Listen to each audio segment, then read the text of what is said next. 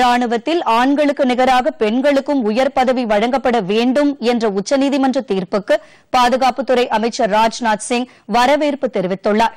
இதேபோல பிஜேபி, காங்கிரஸ் உள்ளிட்ட கட்சிகளும் தீர்ப்பை வரவேற்றுள்ளன.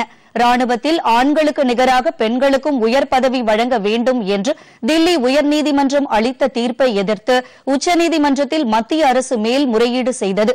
இதனை விசாரித்த நீதிபதிகள் ஆண்களுக்கு நிகராக பெண்களுக்கும் உயர் பதவி வழங்க வேண்டும் என்று நேற்று தீர்ப்பளித்தனர்.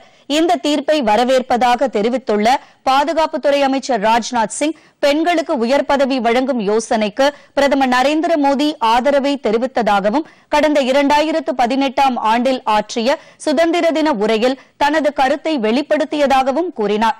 பாதுகாப்பு படைகளில் பெண்களின் பங்களிப்பை வலுப்படுத்த அரசு முயற்சி மேற்கொண்டு வருவதாகவும் இந்த நடவடிக்கையை தீவிரப்படுத்த உறுதி பூண்டுள்ளதாகவும் அவர் தெரிவித்தார்.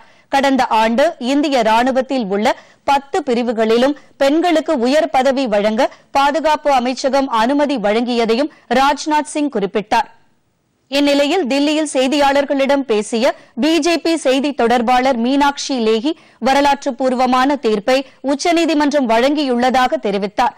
பெண்களுக்கு உயர் பதவி வழங்குவதற்கு முந்தைய ஐக்கிய முற்போக்கு கூட்டணி ஆட்சியில் காங்கிரஸ் கட்சி எதிர்ப்பு தெரிவித்ததாகவும் அவர் குற்றம் சாட்டினார்.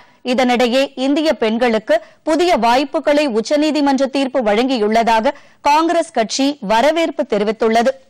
பொதிகை செய்திகளை யூடியூபில் தமிழ் நியூஸ் தூர்தர்ஷன் என்ற சேனலிலும், ட்விட்டரில் Tamil news Doordarshan @DD News Chennai என்ற பக்கத்திலும் காணலாம்.